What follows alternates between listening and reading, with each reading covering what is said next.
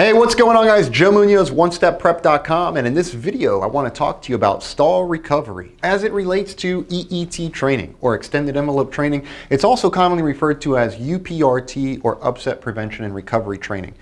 Now, I have this model here, okay, and I'm going to talk about what is a true stall. Okay, a true stall is really, as you know from Private Pilot 101, a disconnection of smooth airflow over the camber or over the top of the airfoil, over the top of the wing. What we train in simulators and type rating training that's not EET training typically is not a full-blown stall. In fact, it's actually an approach to stall. And we recover at the first indication of a stall. So we're not fully stalled. I'm going to validate that in just a moment. Let's say you're flying a 737 on your type rating training and you pitch up like this. The autopilot's typically on as we train this, right? And all of a sudden you get the stick shaker. When the stick shaker goes off, if you have presence of mind in that moment, take a look at your vertical speed indicator, the VSI, and you will notice that the aircraft is actually level flight.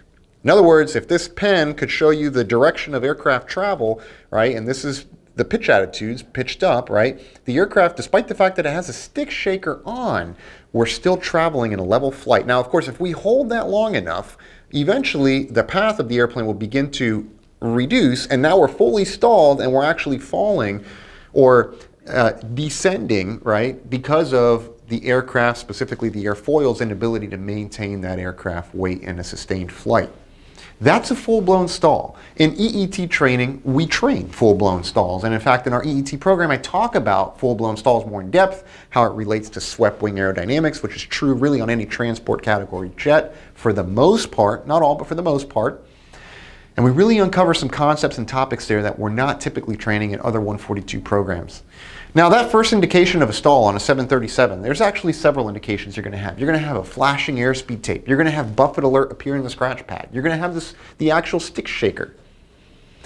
All of these indications are leading up to the actual separation of airflow over the top of the wing and later a full-blown stall. And we're going to talk more in depth about this at our upcoming 737 virtual training. The virtual training event that we're going to do, it's a 2-day program. It's September 29th and 30th. September 29th and 30th.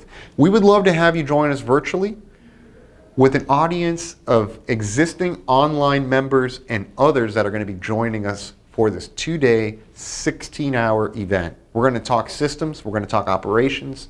We're going to talk EET. We're going to talk all kinds of things, and I genuinely hope to see you there. If you can't make it, we'll get you the recording, but don't miss it. I know that the value we're going to deliver there will far exceed expectations, and we very much look forward to seeing you there live. OneStepPrep.com is the name. Juan and Joe, your friends in training program success. We'll see you in another video.